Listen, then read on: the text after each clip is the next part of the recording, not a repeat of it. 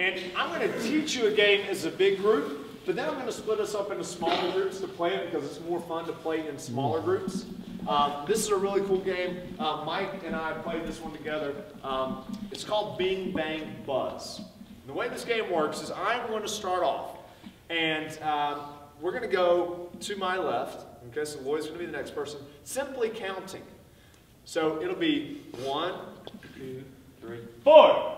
Okay, now let's stop. Now, the game comes in because anytime we get to a number 7, any number that has a 7 in it, or any multiple of 7, we're going to say bing.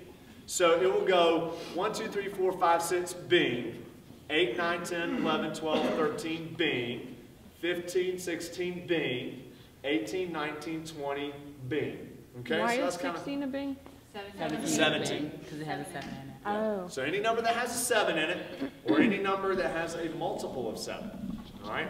And we'll play this one kind of slow to start off with. Let's just kind of warm up with this. So 1, 2, 3, 4. 5. 6. Bing. 7. 8. Oh. That's okay. That's okay. 9. 10. 11. 12. 13. Bing. 15. 16. Bing. 18. 19. 20. Bing. 22. 23. 24. 25. 26. Bing. That's a bing. That's a bing as Oh, well. bing. That's okay. So you see how I can start getting complicated the further you go up. Now the challenge is to see how high you can get your number to go. All right? Now, we're going to throw 2 more variations into it. When I split you up into your group, I'm going to let you determine how you want to play it, whether you want to play bing, bing bang, or bing bang buzz, because it gets harder as you go along. Now, the bang comes in because any number with a 5 in it, or any number that is a multiple of 5, you would say bang.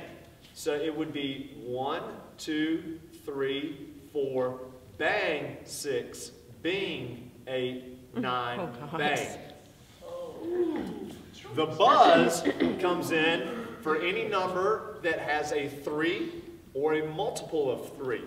So it'd be 1, 2, buzz, 4, bang, 6, bing, 8, buzz, bang. I think. We'll start with it. Oh, okay. Very 1, slowly. 22. 2, 3, 4. 6, Bing. Bing. 8, 9, 30. 11, 13. Bing.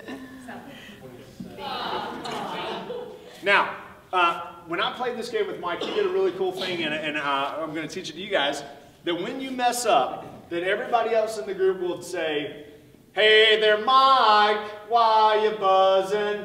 And so that's what they would say if you messed up. And then you'd have to start back over 1. So part of the challenge is that every time you mess up, you have to go back to 1. So you're trying to see how far you can get. So let's all practice, and let's say that Mike messed up. So, "Hey there, Mike, why you buzzing?" 13. 14. "Hey